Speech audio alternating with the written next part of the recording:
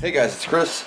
We just got a package in from up north. So a while ago I ordered a whole boatload of parts from Mr. Frank, and I saw something on his website that I just had to get.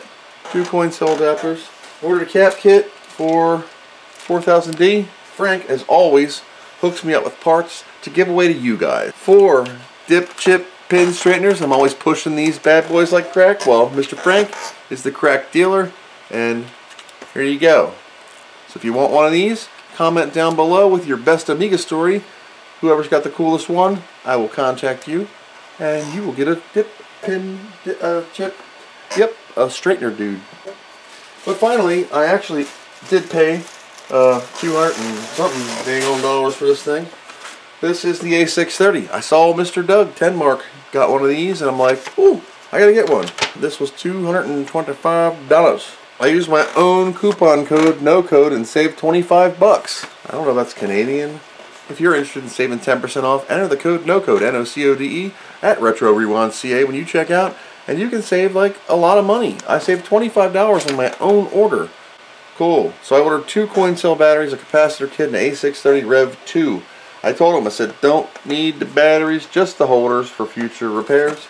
So anyway, thank you, Frank, for that. This is the, before installing this product, please read through the installation instructions on our support website. Failure to do so could damage your machine or this product, or may even create a singularity that we could swallow the... What? It may even create a singularity that could swallow the entire universe, although we're not too sure about the last one. RetroRewind.ca. And this is the Retro Rewind edition of the A630 with the cooling fan. Ooh-ha-hee-ha. This is going to replace my infuriating Furia. Be done with that thing. Serial number 1035. So this is going to go and replace the Furia in my A600 number 1. That way I can put the infuriating Furia in another. So let's grab the A600 and we're going to plop it on the bench and we're going to get busy.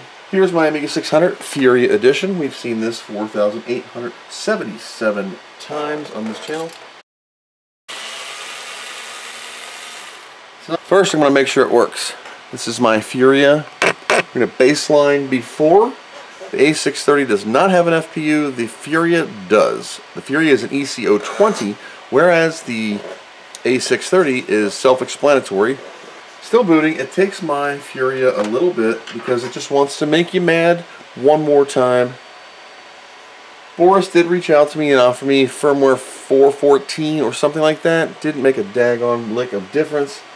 This is a baseline. We're just going to go into work and sysinfo. I did take the RGB to HDMI out because I kept knocking it off. I need to fix that. This is an older version. We're going to use the same version for each one. So EC020, 6882 FPU. So here is your benchmark on the Furia. I think I'm 33 megahertz, 34, 37. So 37.70, I'm going to give it the old cold shower tug. Whoop, make it a little longer. You know how it is.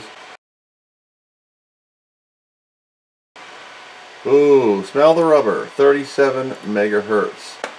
Another good thing to do is AIBB. We're going to use SC Math on an 020. Now, FPU clock, 33 megahertz. CPU clock, 33 megahertz. Let's get a base mark on Beach Ball.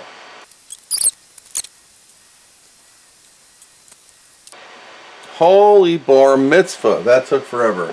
81.22 seconds. So, you can see I am here. The Amiga 600 Turret Edition is right here. 1200, 3000, 4000. So it's not bad. That's the only test I'm going to run because that's the only one that I feel like running. Grab the Furia. There she is. Out she came. If you didn't see that, I just grabbed here, lifted up. One of these little thingies I lost the last time. So this goes close enough. Now, to repair my own issue, I'm going to take my RGB to HDMI and put it back over this Denise here. If it will hold, I feel like dropping some hot glue on that sucker. I wonder if that would work. It doesn't get that hot. That crystal is so close, and that actually might be beneficial because, so the A630 sits right here. Here's the 68,000. You kind of squish crap over top of it. And you have to put this little foam block right here. This guy. Hot snot this down because it always pops off. I need to get this thing out of here too. I keep saying I want to take it out and run my HDMI cable out there because it's the perfect spot for it. Now, before you go and flambe me for hot gluing my own product down, this is why. I just put some snot in there because this machine has a problem with holding this down. And this will help hold this down. I'm actually going to give this time to cool properly. That's good enough. Let's back it out and make sure it works first on the stock 68,000 before I go gung-ho. And we should see our screen. HDMI is now working.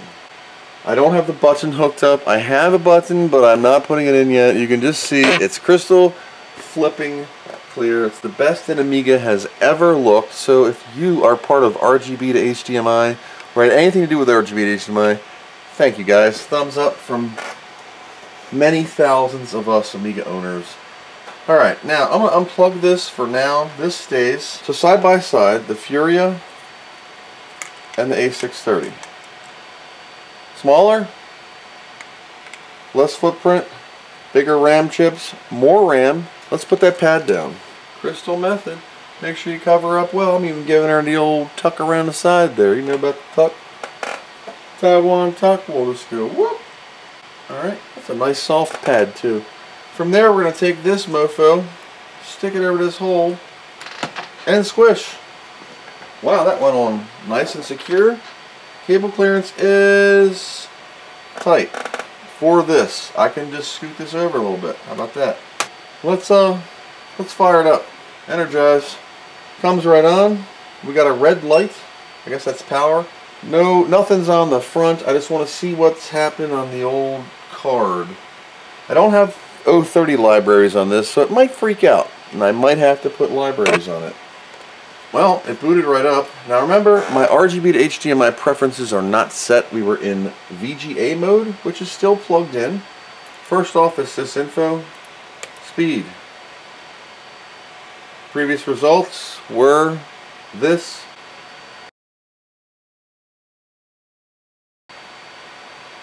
So here we go, there's our results. I gave her the old cold shower pull. You know the pull.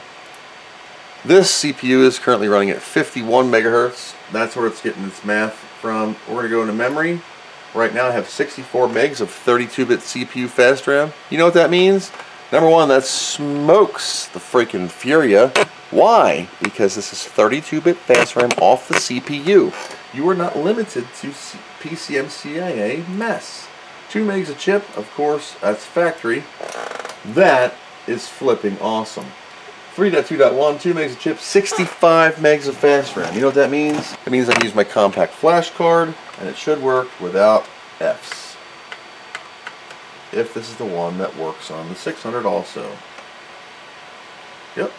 Here's my compact flash card with all my stuff, and let's hook my keyboard up proper. Sorry about the overabundance of fans you're hearing. 3D printing, second inverters running. Built-in fan on this, going to keep it nice and cool. This is a floating point calculation, but the other one was 83 seconds on the floating point coprocessor. So far I'm highly impressed with the simplicity of this card.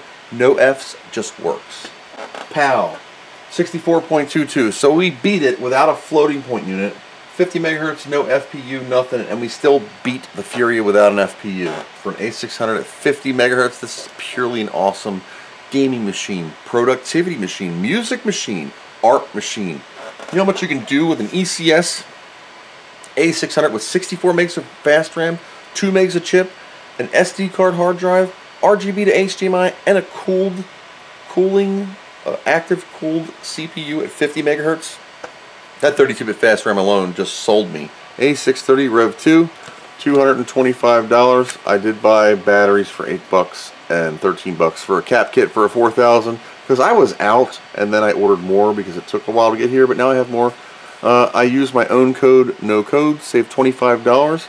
$254, $31 in shipping and taxes, and $260 I spent.